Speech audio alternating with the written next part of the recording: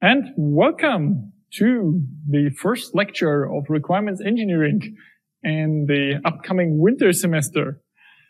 This is going to be a special lecture because you can watch us online via a big blue button, but we'll also have special lecture content for you that is hopefully less boring and adds a little bit of quality to this lecture.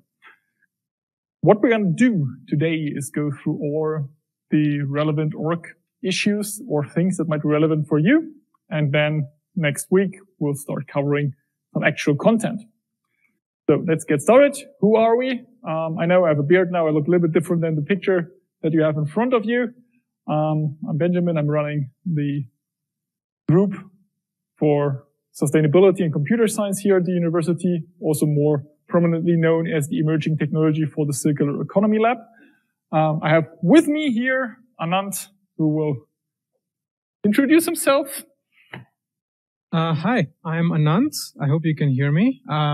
So essentially, I finished my master's a few years ago from Uni Göttingen, and then I started working here in the ETCE Lab, doing research in sustainability, also starting my PhD. Well, I already started my PhD very recently, and I'm going to be working on I think I'm giving at least one lecture and also working on the back end with exercises and supporting the lecture content. Looking forward to all of your exercises. I guess over to Nisha if she can introduce herself. Yep. Yeah. Hello everyone. I'm Nisha Mutturaju. I'm currently doing my master's here in informatics at TU Clausthal. I'm also working as HEVI in requirements engineering. I'm here to help you guys in case if you have any questions regarding exercise or the lecture. Yeah. And I have met the whole team. That's a weird sound in the background, but I guess now it's gone. So that's our team, me, Anand, and Nisha. So if there are any problems, we are the three contact people that you can ask questions or who can help you with the knowledge that we're trying to teach you. And then moving on to what's our research group. I already introduced it very briefly, like the Emerging Technologies for a Circular Economy group. The very simplified version of what we do is we're taking IT and computer science on one side and trying to match it with sustainability. So how can IT or computer science help to make this a more sustainable and better planet? Sometimes the answer is by just pulling the plug and not doing any of the stuff that we do right now, like huge ass AI models or something like that. Other times the answer to that question is slightly more complicated, but this is not going to be an advertisement or marketing session for our group. This is just a simple summary of what we do. And of course, we're also working on the overarching theme of TU Clausthal, the circular economy, but we also go beyond the circular economy because the circular economy is also not perfect. Teaser for one of our other lectures, and look at concepts like circular societies, self-organized and decentralized systems. How can groups govern themselves? And we also have some kind of a pet project research direction where we are concerned with localized and resilient food production that helps us to adapt to climate change, environmental pollution, and other challenges of the current century. So that essentially means that usually there's always at least one research project that our group runs where you can grab some food. So we've done gourmet mushrooms that we monitored in the past to build an AI system to detect when they are ready to be harvested. We right now have vertical farming systems here. We have a farm bot that will be set up in a greenhouse very soon. So usually there's always something to eat when you join our group. And our group is not only offering the requirements engineering course this semester, we are also offering the Limits to Growth course, Sustainability and the Circular Economy, a course that is open to everyone. And I mean that literally. So it doesn't matter if you're studying philosophy, computer science, chemistry, or if you're not studying at all, you can join that course, participate, and learn all the basics and all the foundations of sustainability and the upcoming challenges for the 21st century and what we can do. So this course is really open for everyone. And in the next semester, in summer semester, we also have our Emerging Technologies for the Circular Economy course, which is at the intersection of sustainability and computer science. But we'll introduce that course in more detail next semester. So that's our group. There are a few more members to that group, but it doesn't make sense to introduce all of them right now. But now you have an idea of what we do and what other courses we teach besides requirements engineering. You can get more information on our website. There you'll have links to all our courses that we offer and to the course materials, because we publish all the stuff that we do online. So you'll find all the slides there, all the exercises there, all the videos there, all the source materials. You can get all the stuff there. You find also thesis and project topics. So if you need to do bachelor thesis, master thesis, research track, bachelor project, master project, seminar project, you can go on our website. You will find all available topics there, but you will also find a counter that indicates how many available supervision slots we have. Right now, I think there are a few slots left, but once the counter is 0, you don't have to contact us. So please check before contacting us. And also, very important, please check the instructions on the website, because we get so many requests. If someone doesn't follow the instructions, we just simply don't reply because there are so many requests.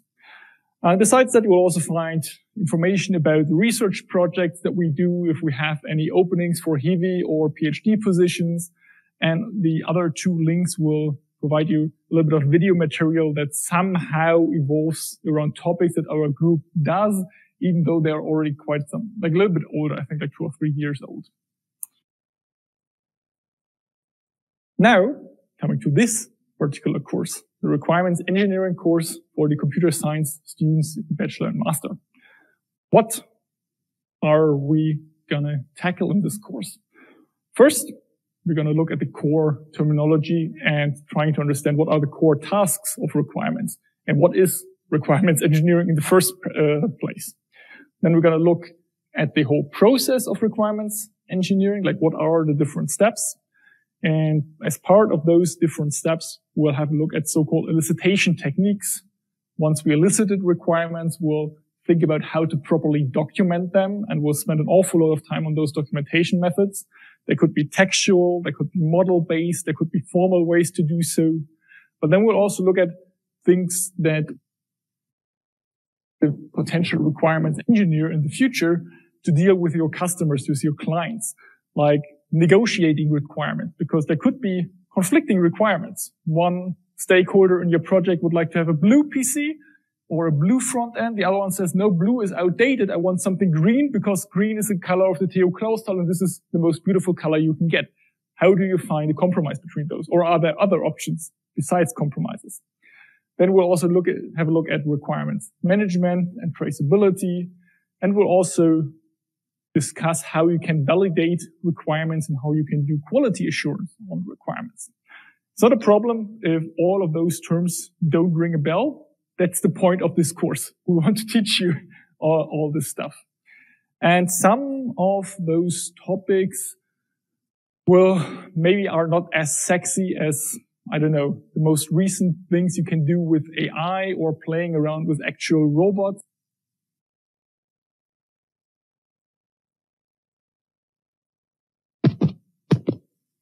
Now, can you hear us again? Yeah, okay, so there was a short loss of audio. They are might not be the most sexy things that you can study, but they are definitely among those things that you will have to use for the rest of your life as a computer scientist. Because requirements engineering is actually not only something that you do for each and every IT project that you will be involved with, but also in your personal life. Because requirements engineering is simply what you also do when you look for a new apartment or for a new car. What are the requirements that you have for this project of a new car? You have that budget. You have maybe the need for only 2 seats because you're still single, no children, nothing else. Or you already have a wife or a husband and 2 children, 5 dogs, and you also need to transport a lot of food. So you get the idea that we're not just something that is related to this particular course and computer science, but also something that you do in your everyday life. What are you supposed to take away from this course? I mean, in perfect sense, you have learned all the course content, but more specifically, of course, you should be familiar with all the core terminology, the core tasks of requirements engineering. You should understand the whole project and each and every sub-step of it. And you should be able to choose, justify, and apply appropriate methods and techniques for elicitation, for documentation, for negotiation, for managing requirements. We'll have a look at a lot of those things. So essentially, you should just be a perfect requirements engineer once you're done with this course. The course is modeled and built based on the book Requirements Engineering, Fundamentals, Principles, and Techniques from Clausthal, and also utilizes materials by previous professors, Steffen Herbert, Christian Bartelt, who provided valuable input to us or made things available to us that we could use for this course. So thanks a lot to those two in particular. And we'll also provide you a little bit more literature at the end, so that if you're interested or if you would like to dig a little bit deeper into some of the topics that we introduce here, then you can first go to that book. Maybe that book also explains certain things better than we do. And if you would like to get more stuff, there will be a slide with additional literature at the end of the session. So, what we have next, lectures. Today, 30th of October, we start with the org stuff. And the location is here in GoTech in Goslar. So you can always join us here if indicated that we will be here at GoTech. We'll come to the second part of the location's MOOC stuff in a second. Today, only org. And then starting from next week, we'll start with the introduction to requirements engineering. And from there on, slowly but surely building towards the more interesting things. And now coming to this MOOC thing that is indicated as location. What does MOOC mean? M-O-O-C. It means Massive Open Online Course. You might have seen things like Udacity, Coursera, EDX, or other courses that Stanford and Harvard teach online, where you have short series of lecture material, some of them just like 1 or 2 minutes long, others 10 to 15 or something in between. And after each lecture piece, there is additional information or material provided. And if it's a coding MOOC, then you have to do some small coding tasks. If it's another topic, then there's maybe something like a multiple choice quiz at the end or another task that you can to check whether you understood what you were just taught. And we are not quite at the level of Coursera or EDX yet, but we're working in that direction. And in order to do that, we spent an awful lot of time in the past few weeks and months of recording a large chunk of videos that are separated into smaller learning sections and added them to our special purpose website that we already posted to you on StudIP, but that you will also find if you go to our website, click on courses, requirements engineering, and click on the link. I think it says more or so. Then you will be brought to our website, RE for requirements engineering.etce-lab.de. I think Anand could probably put that in the chat right now, so that you don't have to listen to that. But just repeating it for everyone who's listening, re.etce-lab.de. And there we'll find all information, but the link is also listed on StudIP. And there we will make available the different lecture contents for this course. That means that you can do the lecture whenever you like, but we'll make them available at latest on the 6th of November. Most of the course content will already be available ahead of time, like weeks or days ahead of time. So you can decide when you want to tackle that course content. But the exercise and Q&A session will be always on Mondays from 4 to 5 p.m. online via BBB. So you can do the content whenever you want, but the exercises and the Q&A session will be bound to the Monday time slot 4 to 5 p.m. via BBB. The link is on StudIP. And next week, we're supposed to start with the introduction content. It means you go to the website and click on the introduction content. Quite simple. And then the next week afterwards, you will do the system, context, and boundaries, and types of requirement, and so on, and so on, and so on. So you can decide whether you want to do everything at once or after some time. I think Anand just posted the link. Have a look at the website, and that's it. We also post matching exercises for some of the lecture content. So, for example, in the second week, we'll upload or enable the multiple choice quiz for the initial knowledge test. And 27th of November, you will get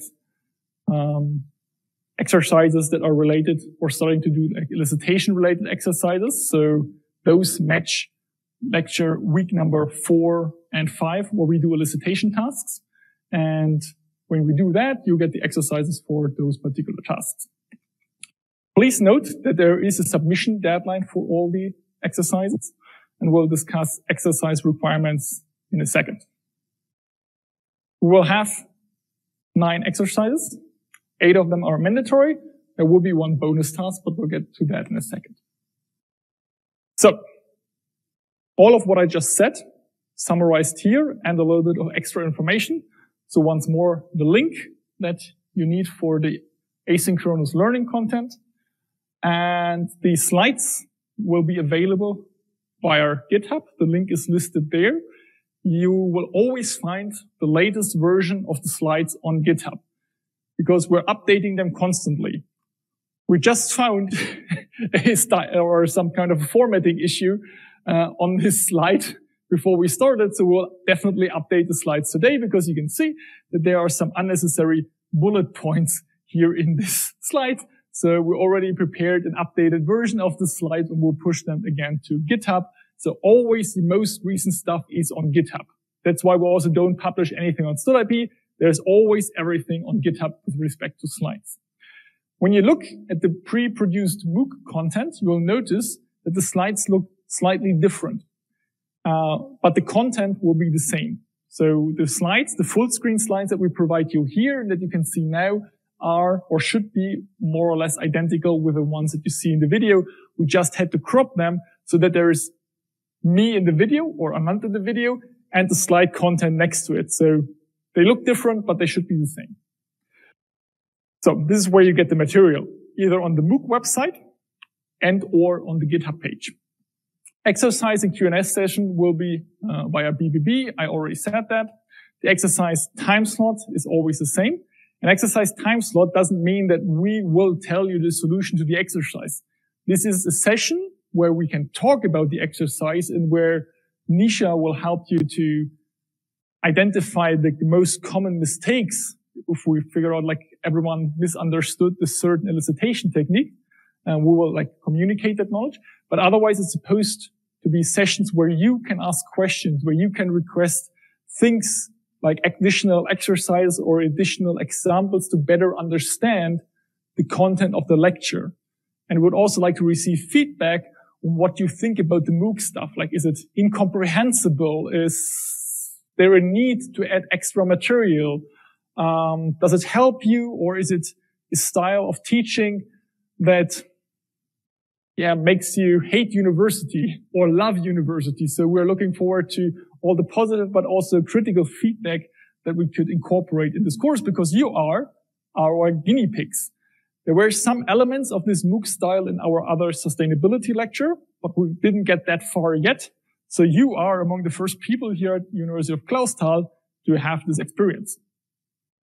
Finally, if you have any questions, please write to this very specific email address listed here.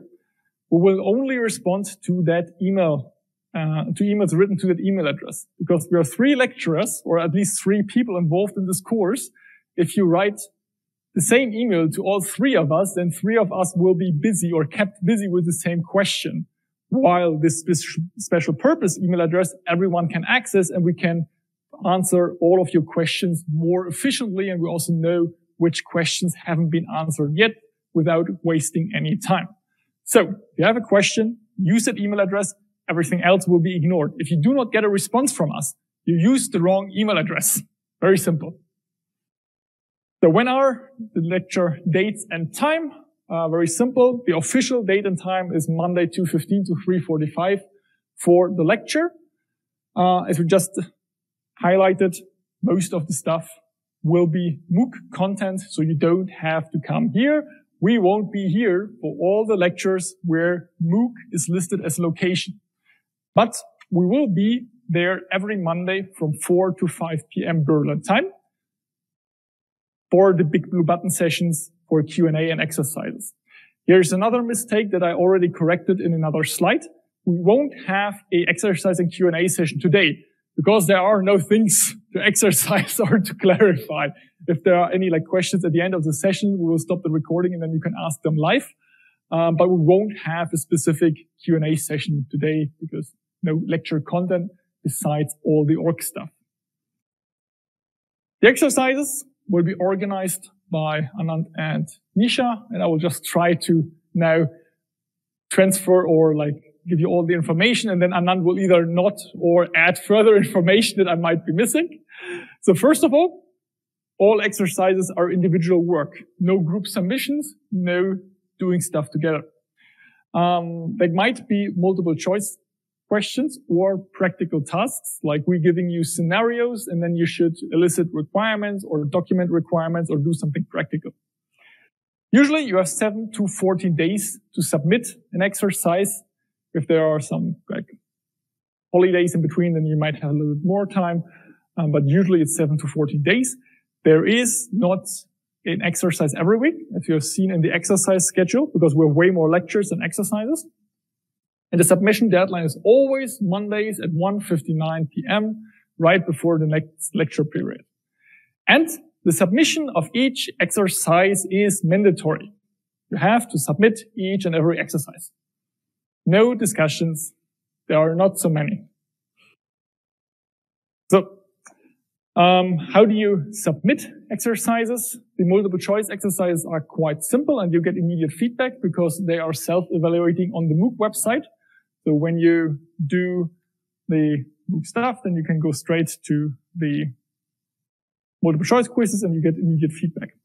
All the practical tasks will be submitted via Moodle, and Anand already prepared, if I'm not mistaken, a submission thingy thing there. Maybe not, but once the first practical task is due, you will find a way to submit the exercises via Moodle. Moodle will also make sure that all of your exercises are submitted correctly. So if Moodle says you submitted, congratulations. If Moodle says no, then you probably did not submit correctly. Bonus task is not mandatory.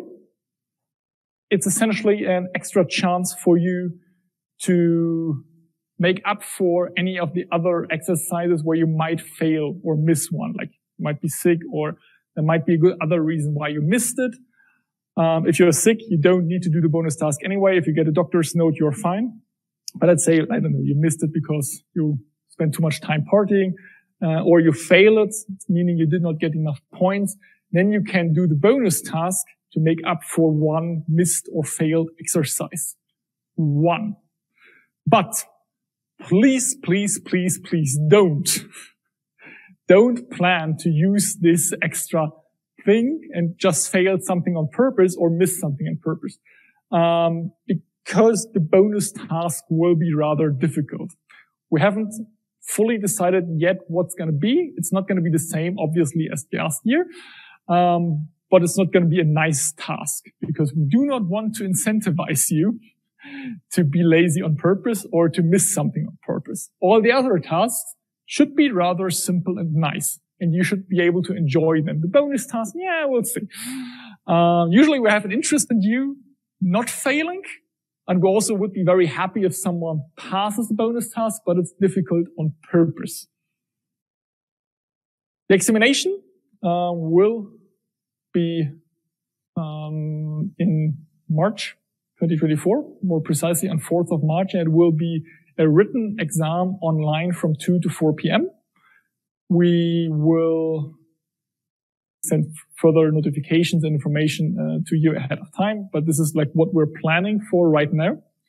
And in order to be eligible to participate in the exam, you have to fulfill all the criteria listed here. So you have to pass each and every exercise with a score of 50% or more, and you have to submit every exercise. You might fail one exercise and then get the bonus task, but 50% or more. And if you fail or miss one, then you have to do the bonus task and get 50% or more in the bonus task.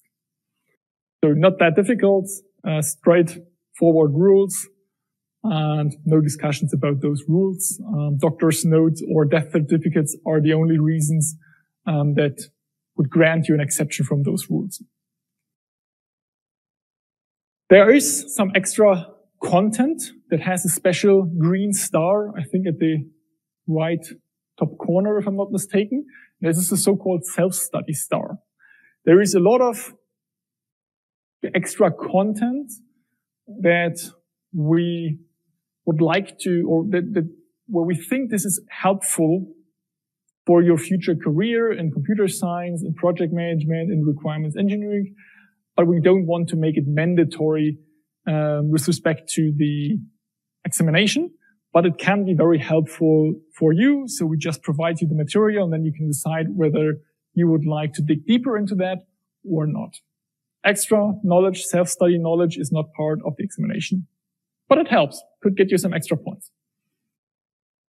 And the promised literature. So first of all, Paul's book about requirements engineering, which is the foundation of this course, but then also additional literature that you can find online or just buy, some of them in German, some of them in English, depending on what suits you best.